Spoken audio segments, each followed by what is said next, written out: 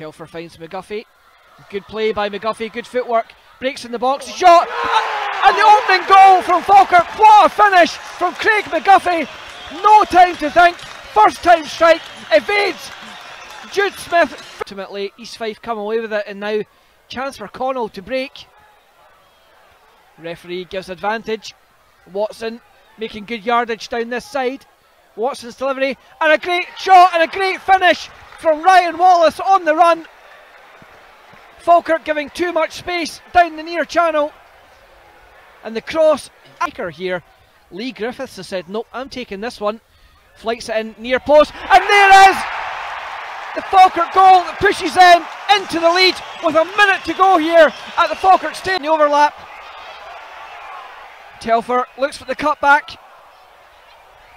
And good goalkeeping by Jude Smith. And it will be a penalty for the challenge on Lee Griffiths. Griffiths against Smith. Griffiths steps up. No mistake. Lee Griffiths opens his Falkirk account. 1 goal, 1 assist.